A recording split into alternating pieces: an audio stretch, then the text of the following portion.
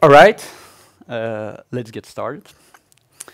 My name is Bert, and welcome to my talk about MLOps. I'm gonna skip the introduce yourself part because I think, or at least I hope, that I have more interesting things to talk about than my personal life and work life, right? So instead, I'm gonna start with the why. Why am I giving a talk about MLOps through a crowd mainly consisting out of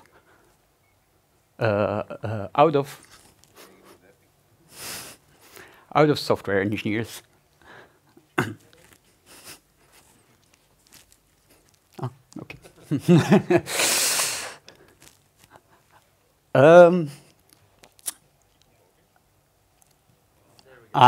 There we are. So why am I giving a talk about MLOps, so machine learning ops, to a crowd mainly consisting out of software engineers? According to a recent survey, 76% of the software engineers indicate that they are actually interested in machine learning. They wanted to know and learn how to do machine learning. Unfortunately, only 24% of those software engineers indicated that they actually have the feeling that they succeeded. And I think one of the reasons is because of the following diagram. This is a picture taken from an online course, Introduction into Machine Learning, which tries to explain in layman's terms what a neural network is, right? So I'll quickly go over it. So a neural network consists out of neurons organized in different layers, right? And you train a neural network by providing it with training data, which gets propagated through the network, and you get a result. You compare that result with the expected result, and you calculate the error. And then you start tuning, updating your network. And it's done by a technique called backpropagation. And to explain what backpropagation is, I will go in detail over all the 4 mathematical equations. And I guess some of you now are starting to think, what are the other talks about in the parallel sessions? And is it still feasible to sneak out, right? Don't worry, I'm not going to go that direction. Compare that with something probably you all recognize, the Hello World example. I still remember, it was during my first year at the university, my professor gave those 3 lines of code together with instructions on how to run them. And magically the words Hello World appeared on my screen. Instant gratification, right? And then he started explaining what statements were and gradually moving to what functions are. He didn't start with explaining what bytecode is, how the compiler works, what a stack and a heap is, etc. And that's typically how we humans tend to learn best. First, we need to grasp the core concepts and then gradually add layer by layer extra details and complexity, right?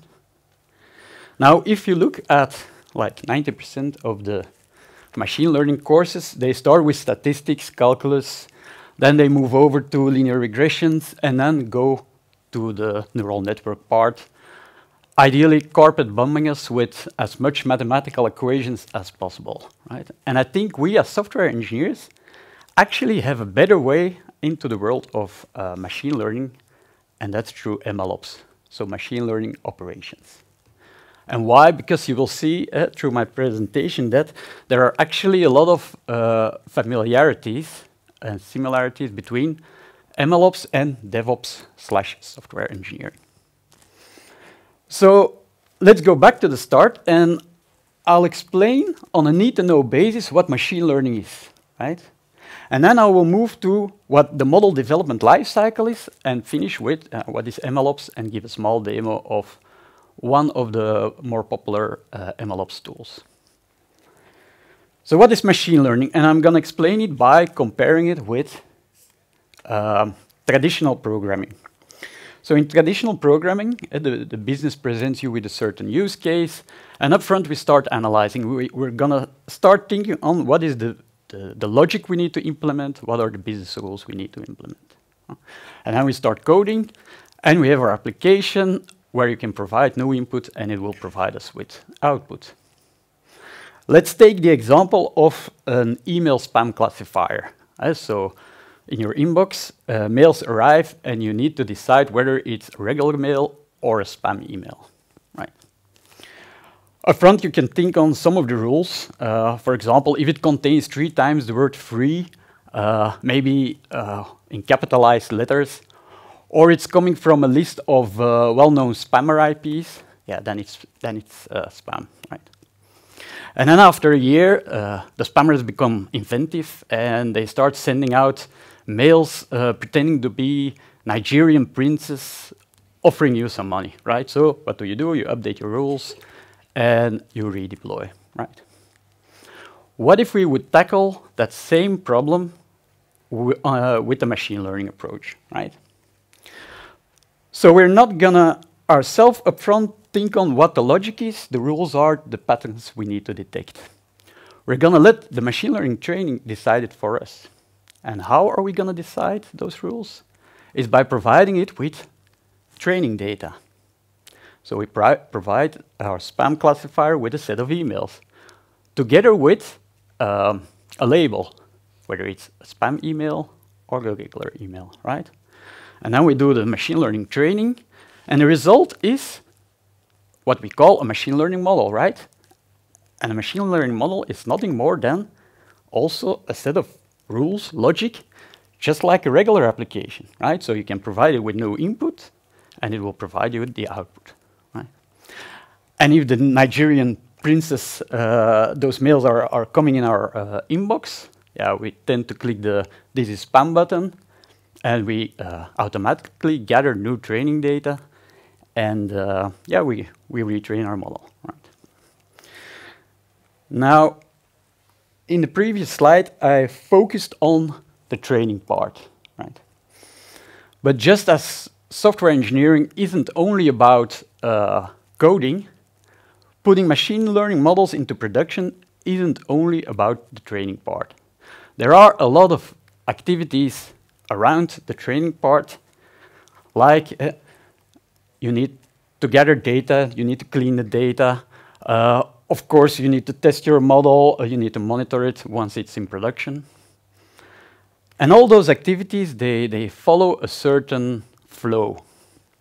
And this flow is what we call the model development lifecycle.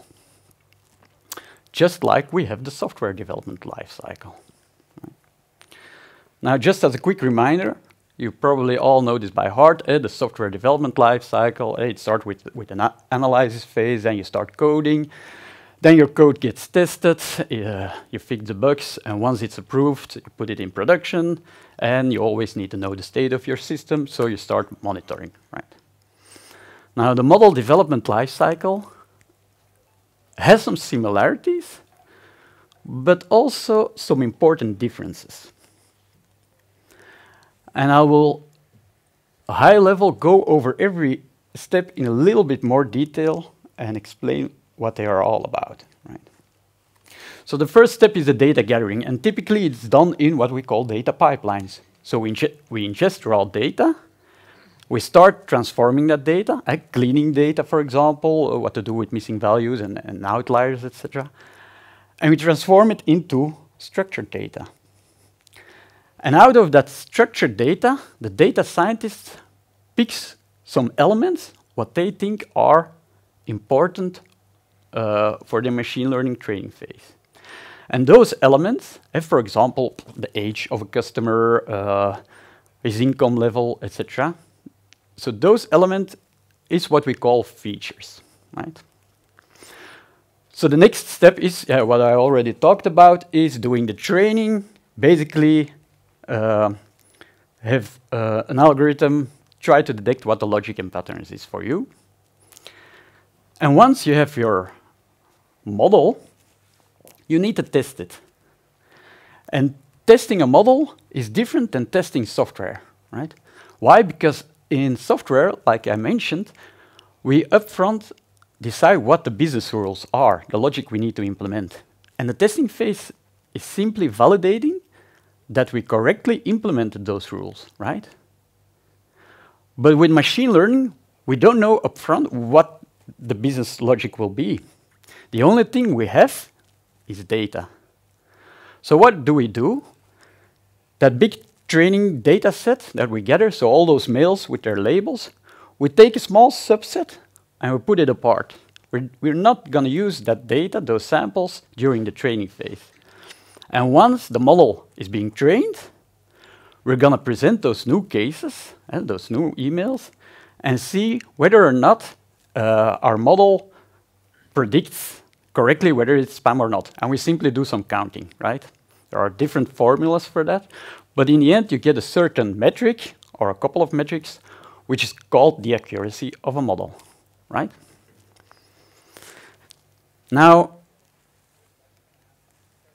that model training and that the evaluation of a model isn't like a one-off. It's done either in parallel, you train a couple of models, or in sequence where you tune and try some extra stuff out, right? And that's being done in what we call experiments. And in machine learning, experiments are key. The main difference between software engineering is that, yeah, upfront we have our business logic, and we implement it in one way. It's not that we start with implementing 4 alternative versions and then checking which is the best one, right? While in machine learning, there are a couple of things you can play with to see what provides you the model with the best accuracy. And those things are, in the first place, your model architecture. Remember that complicated diagram. You have the amount of neurons you can play with, the amount of layers, the way your data propagates through the network, etc. Right? So that's your architecture. Then you also have like your training parameters, which are called hyperparameters. Things like learning rate, it doesn't matter what it is for now. That's one of those layers of complexity you can learn later on, right? But just know that those are parameters you can play with to train and tune your learning process. And then, of course, yeah, you can train on different data sets, different features. And it's a little bit like when you want to bake a lemon cake or a cupcake. You go on the internet and you start looking for recipes, right? And you have like 10 different recipes. Those recipes, they are your model architectures. And every recipe has a set of ingredients. And maybe you can swap out some ingredients. Hey, maybe you want to swap the sugar for a more healthier alternative, right? So those are your features you can play with. And then you have instructions. For example, the temperature you should put your oven on and how long you should put it on the oven. Also with those parameters you can play. And in the end, you try until you have what you think is the perfect lemon cake, right?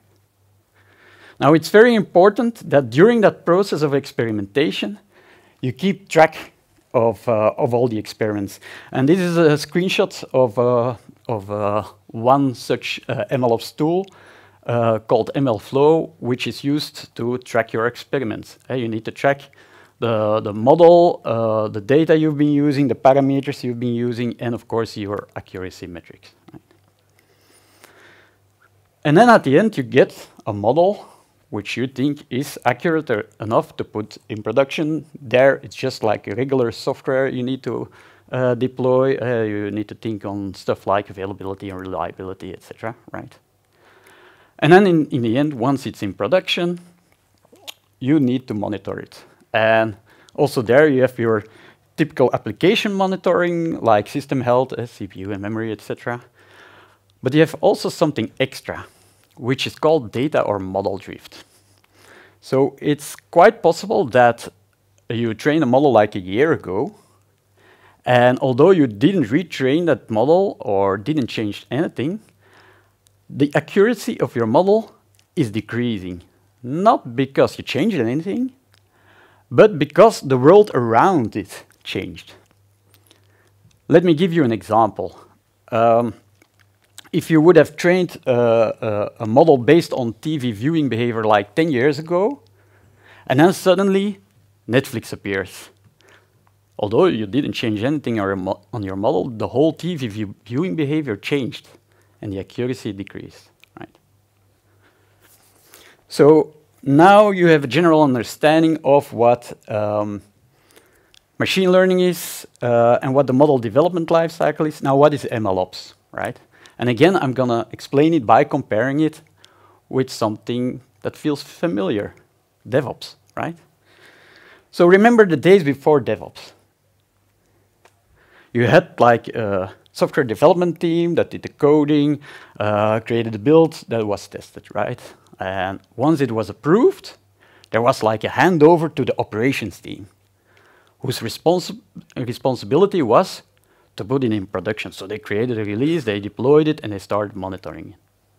And if there were bugs coming out of that monitoring, they created a ticket so they could be solved, right?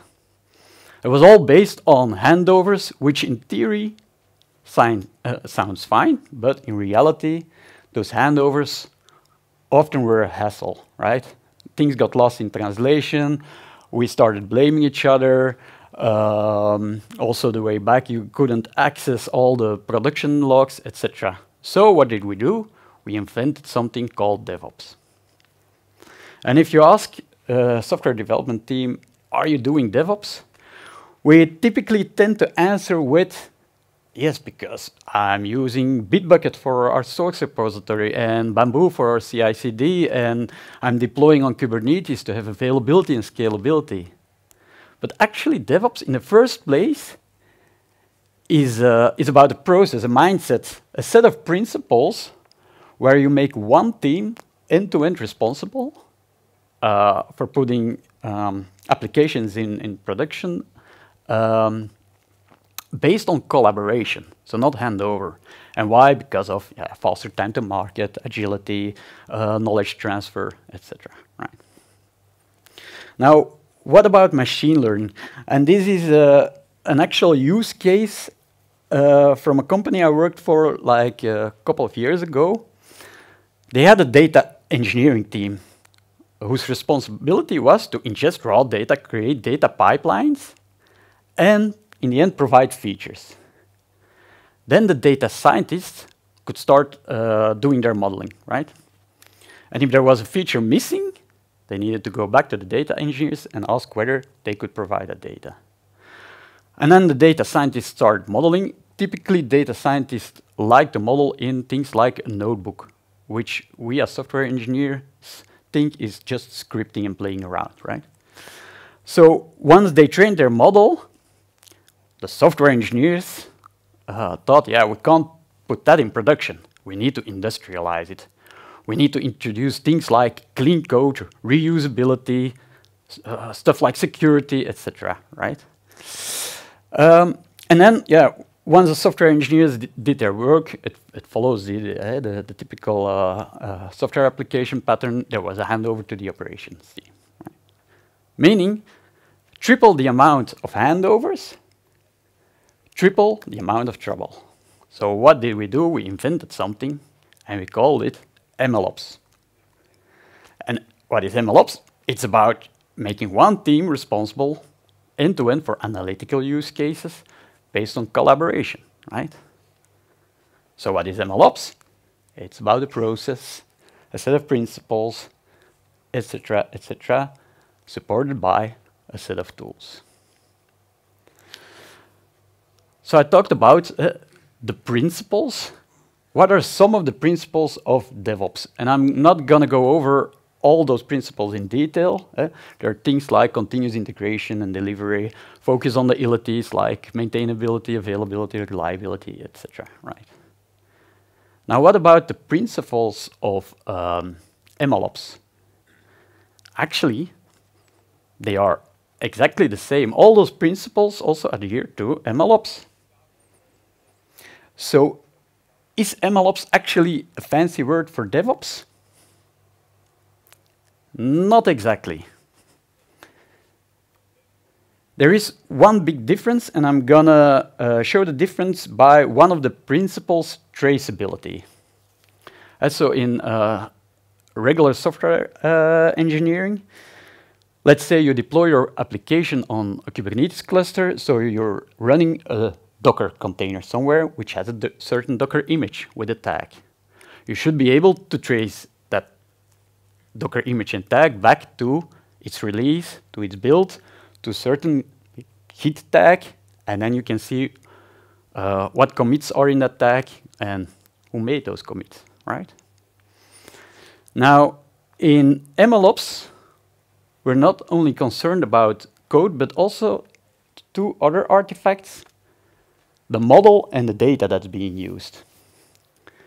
And if we map those three layers onto the model development lifecycle, if we start with the data layer, you see that you need to keep track of the raw data, the features, the training data, the test data you used, the accuracy metrics, but also the production data. Remember the data drift and the model drift I talked about.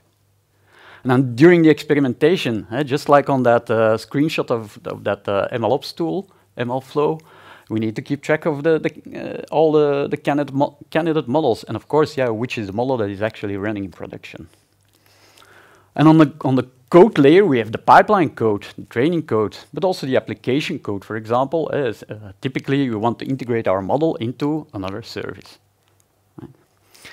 And we also need to keep track of the dependencies between them. Which experiment is using which training data, which training code, and which are the accuracy metrics, right? So, I emphasized the fact that MLOps and DevOps is about the principles and the process, but we're still software engineers. We still like our tools, right? So now I'm gonna give a demo of one of the more popular MLOps tools called Kubeflow, also to make it a little bit more tangible, right? Now, Kubeflow's mission is to make end-to-end machine learning workflows work on Kubernetes and make it as simple, as scalable, and portable as possible. Right? But Kubeflow is actually a collection of already existing best-of-breed frameworks and technologies, where they put some Kubeflow sauce on top of it to make sure that it integrates well, that we have a nice dashboard, but also to abstract away certain technicalities. For example, one of the components is Istio, and Istio is a service mesh. And Istio in itself can become quite complicated. But when using Kubeflow and you deploy your models using Kubeflow, behind the scenes, things like virtual services are created for you, but you have to know the details. Right? For the demo, I'm of course going to use the use case of email spam classifier. So remember that company I worked for a couple of years ago? They decided to build a new version of their spam classifier based on machine learning. They learned from previous experiences in their machine learning project, so they decided to do it properly and using the MLOps way. So they created one big team consisting out of software engineers, data engineers, and data scientists. And we booked a couple of hours in their agenda to do a whiteboard session. And on that whiteboard session, we were going to decide what are all the steps we need to implement and take to get that model trained and put in production. So the data scientists start and said, of course, I need to train my model, right? And I started explaining a little bit, like I did, that training a model is done on data. So I need mails with a label. So the data engineer said, but I know I have access to a mail server, and I can create an export and put it on a file server, for example. Then the data scientist said, yeah, but for my first version, maybe I don't want to use the images from the mail. So can you clean those mails and maybe strip out punctuations, for example, and irrelevant words like stop words, etc. So we need to clean our mails. And then he started explaining that ideally, neural networks actually work on numbers, not words. So somehow we need to convert those words into numbers. And then the interesting things start, right? You start discussing on how to transform words into numbers. And now you can learn from each other, right? Because as a software engineer, you might come up with, let's just give every word a unique number. Hello is 1, world is 2, Devox is 3, for example. But the data scientist explains that might work, but ideally, those numbers have a meaning. And I know a technique called word embeddings. And now, again, you start learning. What are word embeddings? Actually, it's a vector representation of a word. And the closer two words are to each other, the closer those vectors are. For example, king and man are close to each other. Queen and women are close to each other, but woman and man are maybe farther apart. And so he starts explaining, and there is something called an embedding layer, and you can maybe propose to do it together in some pair programming way, or you start looking up what embeddings are, and you see that there are already a lot of libraries and layers available and models. Right. Then you continue your talk. Things like, you need to deploy your model. It needs to be integrated in the application. We need to know the accuracy of our model. You discuss the training test split. You see how that works. Again, you start learning. And then maybe something else you learn during those talks is ideally you train in a classification problem, which is the spam detector. You have two classes, spam or regular email. Ideally, in your training set, you have as much examples of spam as regular emails. And then it can start explaining that there are techniques like downsampling, etc. Right? Again, another opportunity to start learning and adding extra layers of complexity and details. So now I'm going to go over to the demo. So this is Kubeflow. Kubeflow in itself can become a very big platform. I just deployed the basic installation, but there are a lot of add-ons you can add to Kubeflow. For my demo, I'm going to concentrate on 3 things. A little bit about user management, isolation versus collaboration. Then I'm going to talk on how to do experiments. It's in something called notebooks. And I will finish with, we did a whiteboard session where we basically created like an end-to-end machine learning workflow. How can you upload such a pipeline and run it through Kubeflow? Right. So this is the central dashboard. I'm logged in as an admin. And if I look on Kubernetes itself, all right, you will see that every user corresponds with, by the way, the K you see here is an abbreviation for kubectl, that every user corresponds to a profile. And at those profiles, if you describe, for example, the profile Bert, you will see that you can put things in, things like resource limitations in it.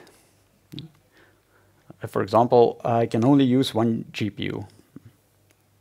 Another important part is that every user has its own namespace, Kubernetes namespace, which means that you, out of the box, get your isolation using whatever Kubernetes tools you tend to learn, to use.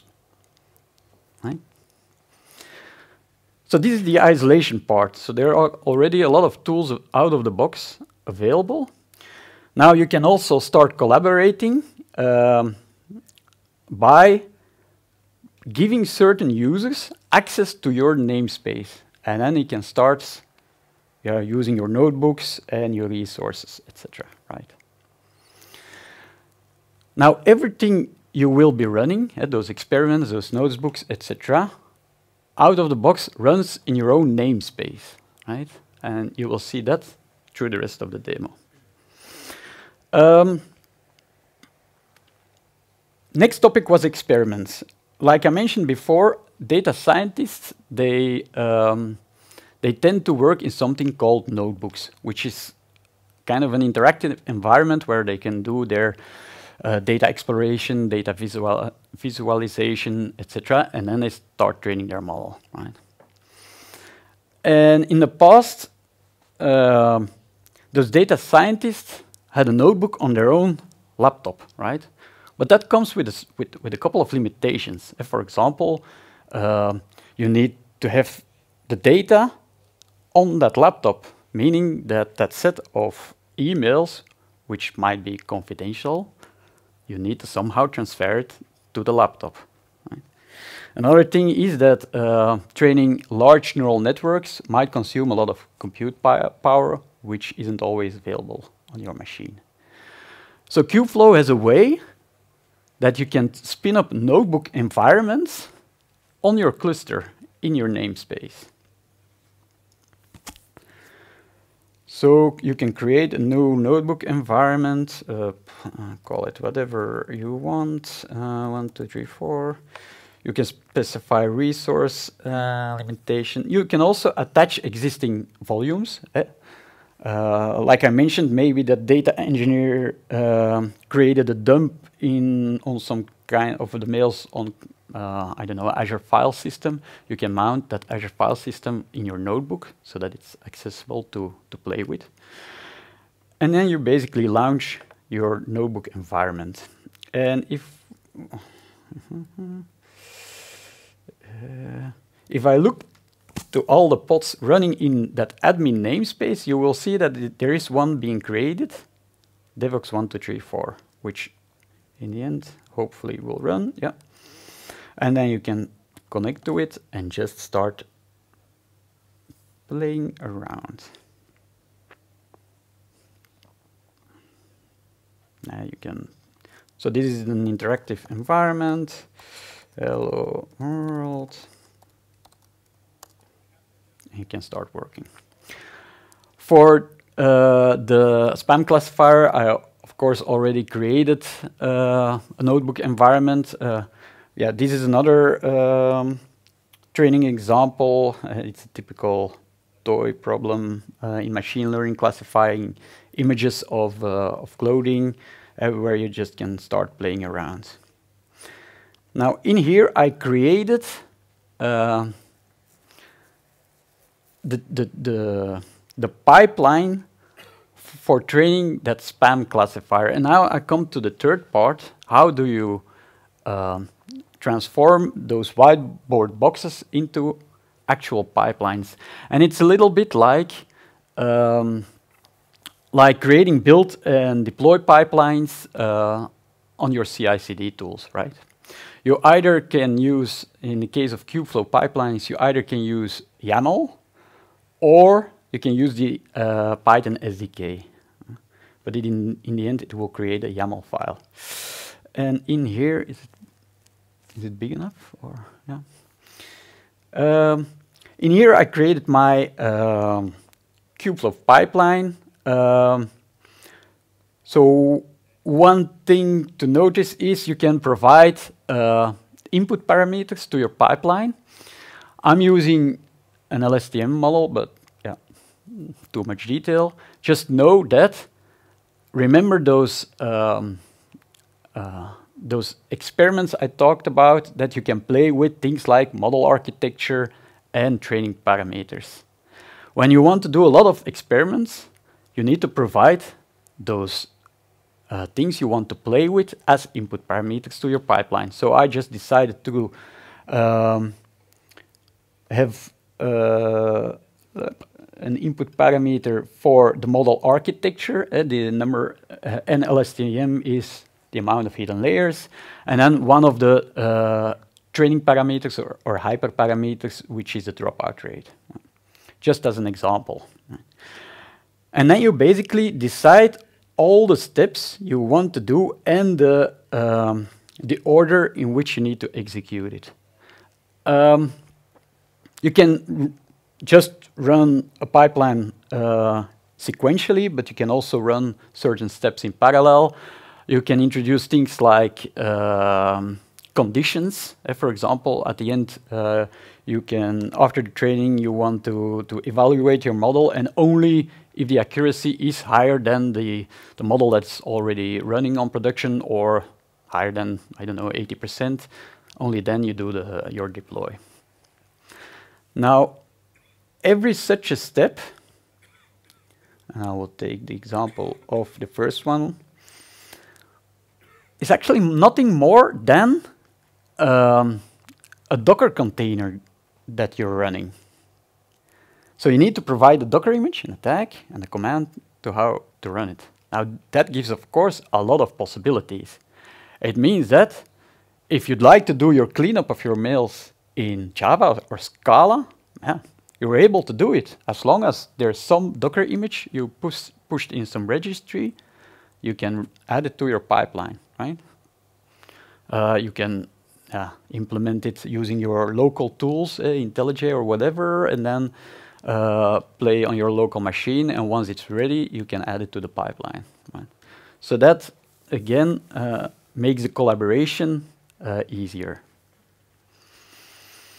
And in the end, so it will give you a YAML, which you then can push to Kubeflow, and it will give you a Kubeflow pipeline.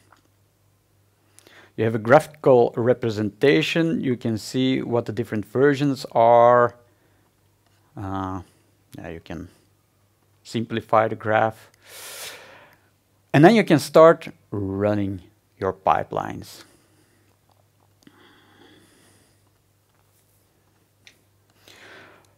You can go for a one-off run, where you just run it once, or you can, let's say that every Monday you get a new data set and you always want to retrain your model on Monday and see whether the accuracy increases. You can also schedule it, for example, using a cron expression, etc.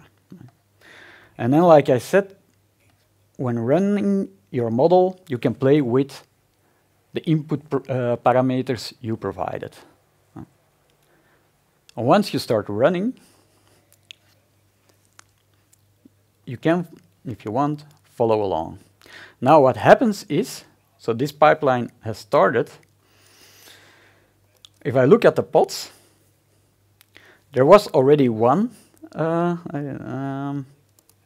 that was being created that already ran, and so that's a very fast one. The second one is now running the data checkout, right? So it creates a new pod for every step in your pipeline.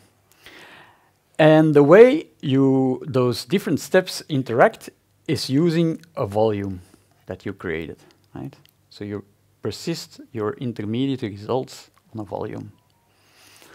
Those pipelines also provide you with the possibility, if a certain step fails for some reason, and you rerun your pipeline, that it skips the successful steps. Right?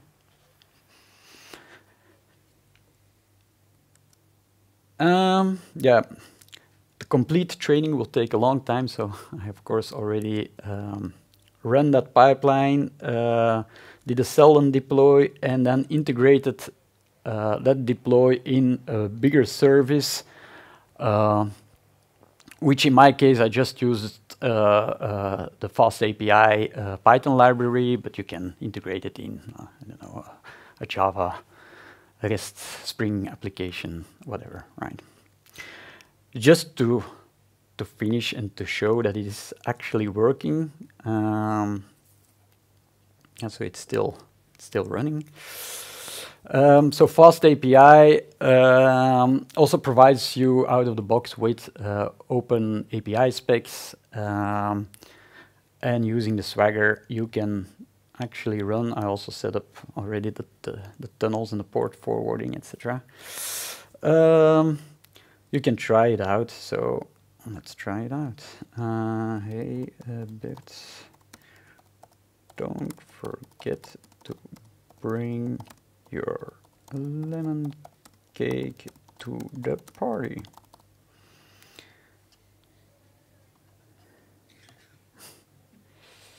And as you see, it is classified as ham, so not spam, with a very low spam probability, e to the power of -8. Right. If we would do the same thing for claim your money from the Nigerian prince,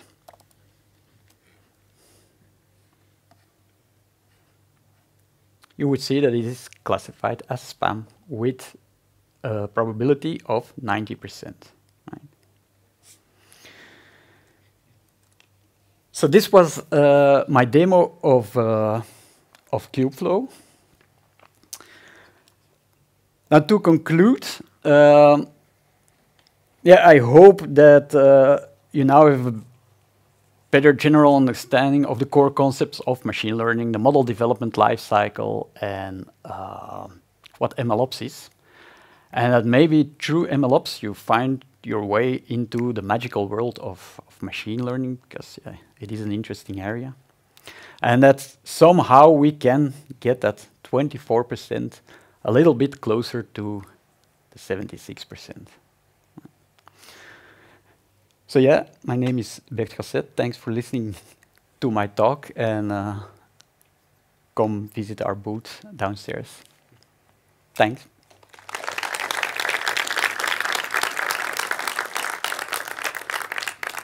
Are there any questions?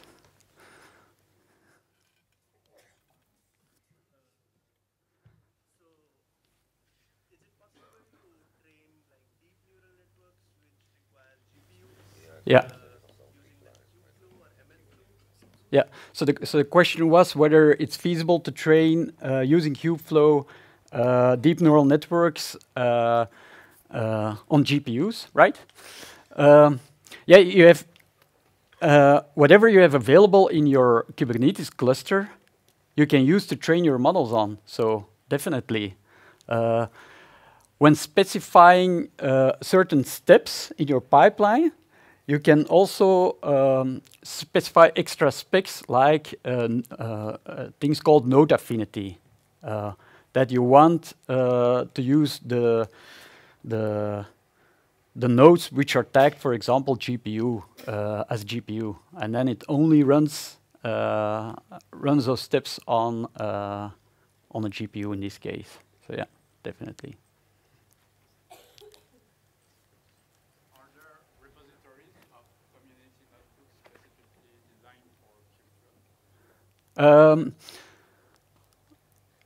Yeah, for the example of the MNIST notebook, where is it? This is actually coming from from a public repository, and this is actually a very, I think it's a very good way to try it out. It's a very easy use case. The training code is provided for you, but if you want to run it, you can simply go over every step, execute it, and if you're interested, you either look into what the code is doing. If you think, the training part for now might be a little bit too deep into the data science world, you just execute it. So you definitely have a look at this example. And there are actually on the Kubeflow public repositories, there are like 100 examples available. Prediction of cap rights in New York. There are a lot of those toy problems available. Yeah. No more questions? All right. Thank you.